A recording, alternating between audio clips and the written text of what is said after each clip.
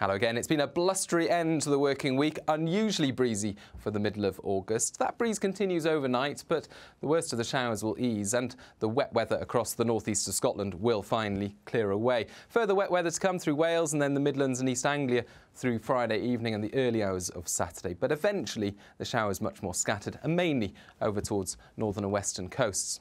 The breeze will keep temperatures generally in the double figures, but some sheltered spots could dip into the single figures. Nevertheless, a bright start to Saturday. Plenty of sunshine for eastern Scotland, much of northeast England. Southern parts of England and Wales will stay largely dry with sunny spells into the afternoon, but there'll be further heavy downpours coming through into central and western Scotland, much of northern England and Northern Ireland, and it'll be another breezy day. The breeze into the high 30s, low 40s in terms of the gustiness of that wind, and it's going to make it feel quite cool. Now, during Saturday evening, most of the showers and eventually the breeze will start to die away. And it's a dry, clear night for most of us.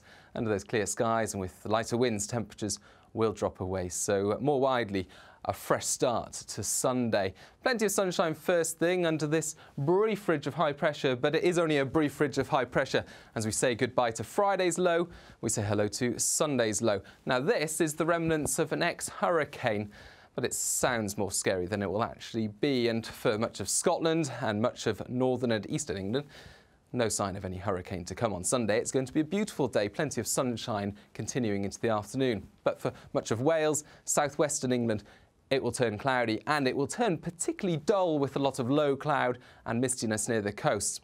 Damp with outbreaks of light rain. But for Northern Ireland, that's where the heaviest rain will move in later in the afternoon, a particularly wet end of the day here. Again, feeling cool, not many places reaching 20 degrees, but at least in the north and east it will stay dry.